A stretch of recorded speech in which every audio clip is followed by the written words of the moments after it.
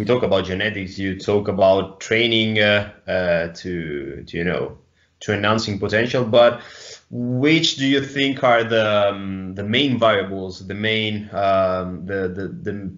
the most important things, abilities or skills you think are the, you know, the one that determining the performance, the elite performance of an athlete?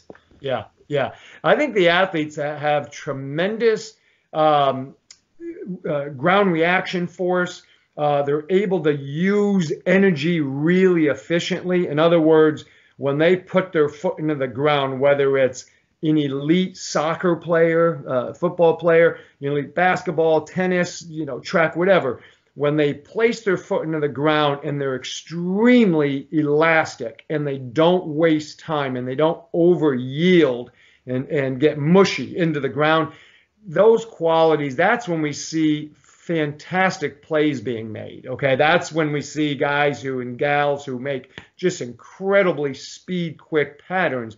So I think the ability to quickly absorb and release force, I think that's where we see the greatest potential. That's a quality. Now, to get there, what do we have to do?